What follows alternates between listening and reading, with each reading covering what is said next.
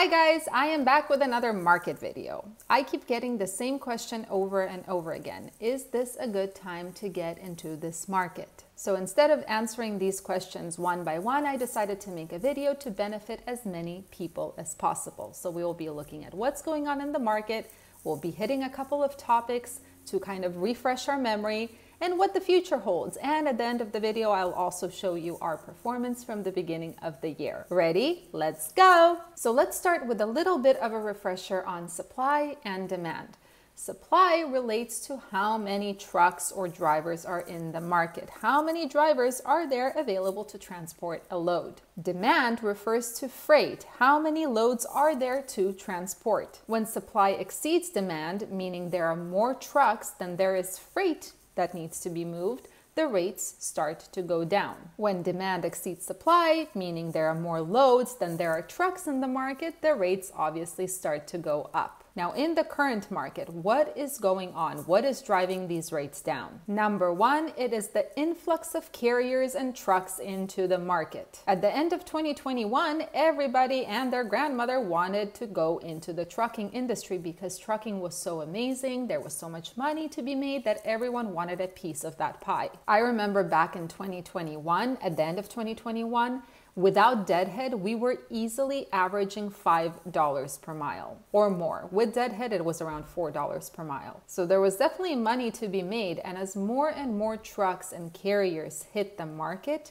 there was more and more competition for the loads available in the market. The number two thing that's driving rates down is the decrease in demand.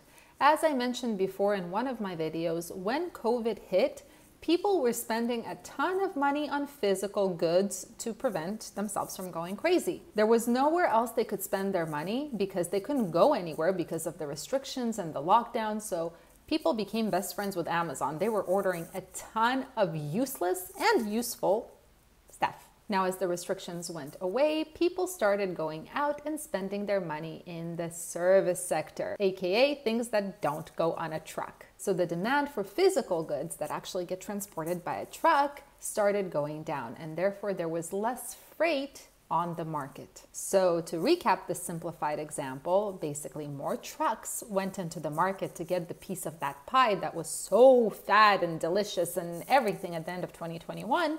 And people started buying more service-oriented things instead of physical goods, so there was less freight. So more trucks on the market, less loads to transport. That's where you have the problem of today, where the rates are going down. So now I want to talk about what is happening like right now, today. What is going on in the market? Well, number one, consumer spending is obviously going down, and part of it is, of course, inflation. People are spending less money for things because of inflation. But to top it all off, the consumer spending is also shifting, as I said before. Instead of spending money on goods, people are now more inclined to spend their money on services. And of course, as more people spend the money that they have on services, the demand for trucks will go down because there are just less loads to transport. Now, the second thing that's happening, it's not something that really is happening, it's just something that we have to look out for, and that is production. That's a big one. Now, what drives production? Of course, consumer spending. The more people are inclined to buy, the more the manufacturers produce those goods. Now, believe it or not, and I know I didn't believe it when I read it, believe it or not, production is currently actually at healthy levels. But if consumer spending goes a little bit down, that's when we're gonna have a really big problem. Guys, tell your wives, sisters, grandmothers, mother-in-laws, and all of the ladies in your family to start buying off of Amazon. The number three thing that is happening right now is imports. It's a pretty well-known fact that imports in the international shipping market has been in a state of chaos for the past 2 years. As of June, the imports are down by 10.6% after a high of 30.6% last year. Now, at the moment, the port congestion levels are starting to slowly clear up, and that is partially because of the China COVID lockdowns. But of course, there could be another spike in imports as the peak season is approaching. Now, the number 4 thing that's going on is that inventory is pretty high right now. See, shippers, they stocked up on inventory over the past few years in order to keep up with the obscene demand of the past few years. But now that they have a ton of inventory and demand is kind of slipping, the carrying costs or the expenses related to storing unsold inventory are going up. So what does the future hold? Good question. Where is my handy dandy crystal ball when I need it? Well, first of all, let's talk about trucks. The one thing that everyone loves to talk about is how a lot of people are leaving this industry because of the unpredictable market situation at this point. But something that they forget to mention is the truck orders that are being fulfilled right now. There are a ton of people who placed orders back in 2021, either in the middle or towards the end of 2021, to get into this booming market, the seemingly booming market back then. But unfortunately, what happens is when you place an order for a truck, in usual circumstances, it takes months to get that truck. In the circumstances of 2021, there was a backlog. Everything was back ordered. There were not enough parts. So these orders are being fulfilled right now. So those poor guys and girls who decided to get into this booming, amazing market thinking that they're going to get so much money, unfortunately got their wish. They're getting their trucks right now and they're about to enter the crap market that we know today. Now, as we continue on with this year, experts are saying that the market will continue to decline through December. Now, as the market declines, as the rates continue to slip, more carriers, more trucks will be forced out of the market. Now, the experts are saying that once the capacity leaves, there will be a chance for a new cycle or a new leaf in the beginning of 2023. But I guess only time will tell. Now, in the previous video, I promised you guys that I would make a video about the general performance of our companies over the last 7 months since the beginning of the year in January 2022. So I want to end this video because I think it goes hand in hand with this topic. I want to end it with showing you the general performance of both our original company as well as our baby company. Now, unlike in my monthly performance videos, I will show you the performance of everybody, basically the company performance, not just the owner operators. So let's go to the board. All right, so I think you guys will be able to see it very clearly. I believe it looks clear, at least from my standpoint. So here's hoping for the best. Okay, so what this is our performance from January 2022 until July 2022. So pretty much a little bit more than half a year. This year, as I promised, I was going to show you the general performance of what it all looks like. So what do you need to know? First of all, here are the months, January through July. And here is 10,000, 20,000, 30,000, 40,000, 50,000. These are dollar amounts and they refer both to the gross income as well as the expenses. And I'll show you what I mean. So the blue bars, graphs, lines, whatever you call them, the blue part refers to our original company. This is the company where we operate reefers, and this is the company where we hire drivers. Now, we do not hire drivers in our baby company or the dry van company, which is represented in orange. The reason we do not hire drivers there yet, we will start doing that as well. But the reason we don't hire them yet is because it's just too new. We need to build up a little bit of a reputation there. The second thing I want to mention is you will see these black lines right here. Now, if this is the income, gross income for the month, this is where the expenses fall. So for example, for January, for the original company, the expenses were around $12,000 and on the original company as well as the baby company. And you can see here. And the income on the original company was about $50,000. So this is kind of how I illustrated it here. Now, one thing I want to mention, point number 3, is the graph is not exactly what it seems, and I'll try to explain it the best I can as we go through it. One more thing I want to mention is the numbers right here above each of the columns is the average rate per mile of that month. These are the average rates we were booking loads for each company. And you will see as you go through that the average rate per mile is going down. So let's go through it. January. The income was around $50,000 on our original company. The rate per mile on average was close to $4 per mile, and this is all with Deadhead. And the expenses were around $12,000. For the dry van, this was the first month of the dry van or the baby company operating full time. The income was around $32,000. The average rate per mile was $4.10. And the expenses were a little bit under $12,000. So January, pretty great month. February, even though the average rate per mile fell, the overall gross income went up like crazy, but so did the expenses. You'll see the expenses were around $30,000, and the gross income, actually, I couldn't fit it here. It was an obscene amount, way over $60,000. The reason is because we added an awesome team member to our team back in February, and the market was amazing. It was so easy to get loads, and it was just wonderful. For the dry van, it was the owner-operator who was working in that company, and he brought in over $30,000. I think it was like $33,000 or $34,000.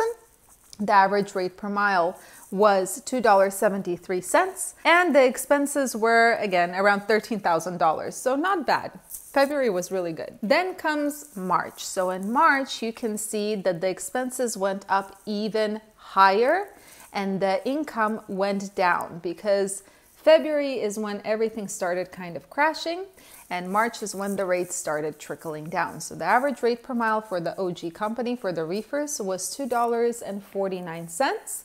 For the baby company, it was $2 also 49 cents.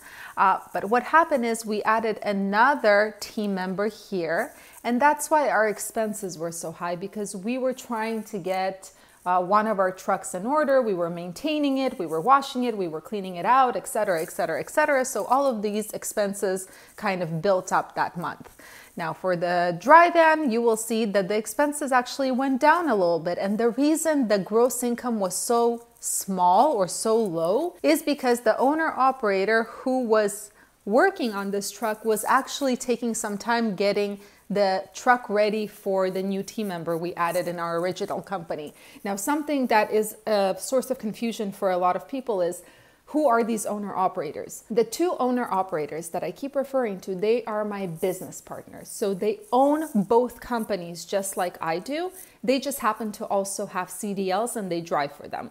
One is always in the baby company, and one switches from the original company to the baby company depending on where the need is. So this is what I mean when I say it's a little bit confusing. But that explains why the gross income on the baby company was so low, because that owner operator, instead of actually running on the road, he was working on getting that truck ready for our new team member. April was a disaster for our original company. And the rate per mile was not horrible. It was $2.56. For the dry van, it was $2.45. What happened is our owner operator, who used to be in our original company, he moved to the baby company and he started team driving with the other owner operator in the baby company. Now in here, what happened was the fuel rates went up. Basically, it was a crazy month, and basically our expenses exceeded our income by about $8,000. So we actually, in April, on our original company, we operated at a loss of $8,000, which was shocking, and we got really scared, I remember at that point, but it is what it is. May rolls around. The owner operators are still operating in a team right here. That's why the income, the gross income, is so high, although the rate per mile went down by 5 cents to $2.40. And the income for our original company was a little bit higher than the month before. And it's not surprising, the rate per mile went up by 2 cents from the month before. And thankfully the expenses went down, but look at our net income here. This is all we made. So not great at all.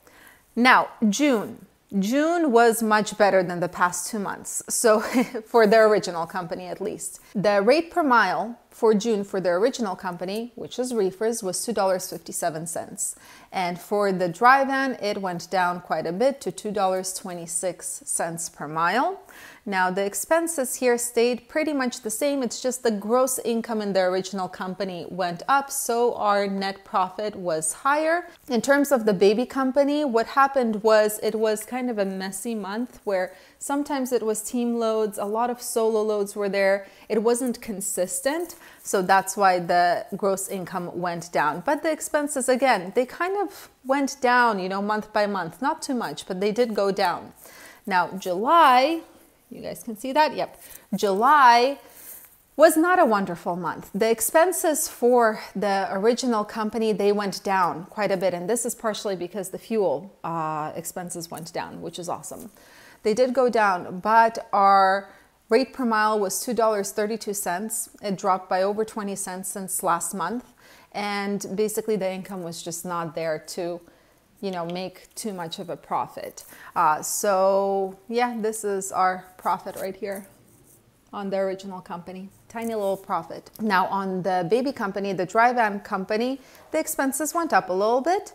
The income went down a bit because one of the owner operators did not work the full month. So again, it was some team, I think there was like 3 team loads total and everything else was solo, something like that. But the rate per mile actually went up by 4 cents in the dry van company. Now, there are 2 things that I want you to take away from this. Number 1, I want you to realize how much the market has changed. You can see that by the average rate per mile with Deadhead.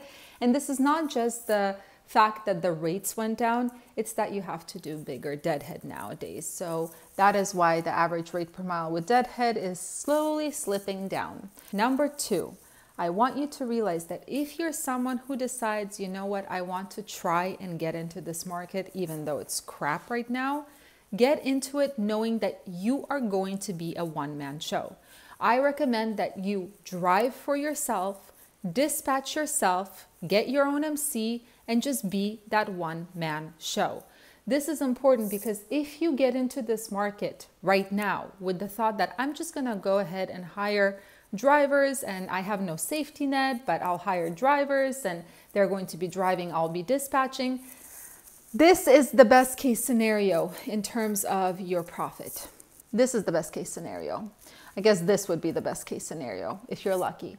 But this is the reality of the market right now. If you do not have a safety net where you can afford to have a month like April, where you're going to be out $8,000 out of your pocket, don't hire anyone right now. For the first years with our original company, we were a family-only business. We were not hiring anyone from outside, and we were just building up that safety net. Because these are the profits. You can see the difference between the dry van and the reefer operations. Just as a company, you can see how big of a difference it is in profit because there is no payroll expense. Now, once you have that safety net and you feel like you are ready to potentially have a month like April, or a month where you bring a little bit of a loss, or a month where you don't bring anything at all and you just break even, that's when you're comfortable with that, that is when you start hiring drivers to actually drive while you run back office and dispatch. So this is the biggest thing I wanted you to take away from this. So as I said before, if you want to get into this market, you can just be prepared that the market seems to be getting worse and worse. It will correct itself at some point. I keep repeating it, but we just don't know when. It's a question of when. Experts are saying in the beginning of 2023, but only God knows. So my advice, and I'm reiterating here, if you're just getting started and you want to jump into this industry for the hope of better times, I recommend that you jump in knowing that you are going to be a one-man show. You have to be prepared to drive for your company, dispatch yourself, and do your back office. That way you will be able to build up that safety net and in the future hire team members or drivers, I like to call them team members, to start expanding your business. Now, speaking of being a one-man show, I have been getting a ton of emails regarding the dispatching course that I mentioned in one of my videos. So it will be available. What I'm doing right now is I'm updating it because it's a little bit outdated and I really don't like the way it looks, to be honest. It's so boring. So I'm trying to redo that course to be more up to date, more interactive, more fun. So that will be ready within hopefully about 2 weeks. And once it's ready, I'll make an announcement on my channel so that anyone who's interested can go ahead and check it out and buy the course. But other than that, I hope you guys enjoyed this video, and I'll see you in the next one.